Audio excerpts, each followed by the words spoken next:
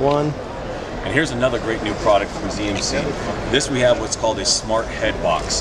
What you typically do in a suspended ceiling application is that your shades get mounted up above the ceiling and your ceiling tiles can rest on this. Typically you get a completely enclosed box that goes around this that gets mounted up first. Here they've eliminated the need for the expensive box. What you have is two end brackets that you can mount up first. Your shade will be mounted inside of that, and then you have a attachable lower plate that goes up inside there. You have the front plate that takes care of the ceiling tiles. You have a bottom plate that is your access flap. They also make it in a dual roller system.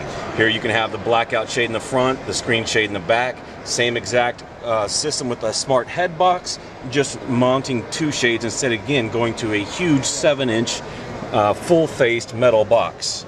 They've opened everything up. Another great advantage of having the openness is the heat. It allows the heat to escape to the ceiling without being trapped inside the box. And here we have the broken down parts of that headrail system. So here you can see the diagram setup of this, where you'd be mounting your bracket inside of a system here, showing the wood backing or steel beam wherever you needed to mount it to. Now typically you would have to use this whole product here as your access. So when you do this, you can put the bracket inside there, mount your shade and all that, and you slip your plate covers underneath this. So there's an exploded view of the actual bracket.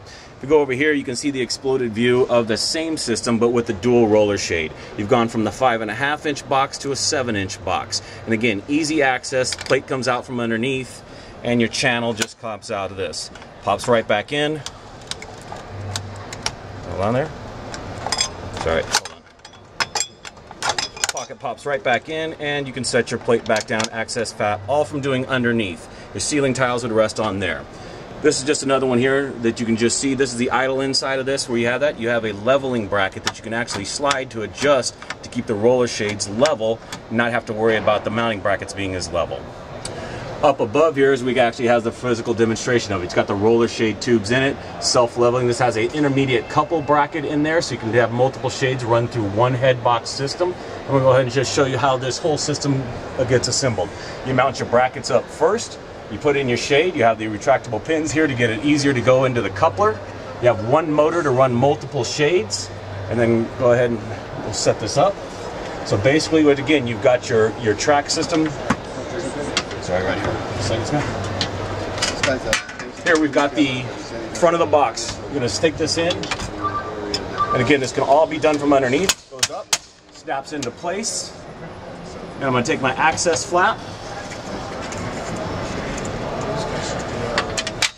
and sets in place. And I'm done. That quick and easy instead of doing a whole head box system.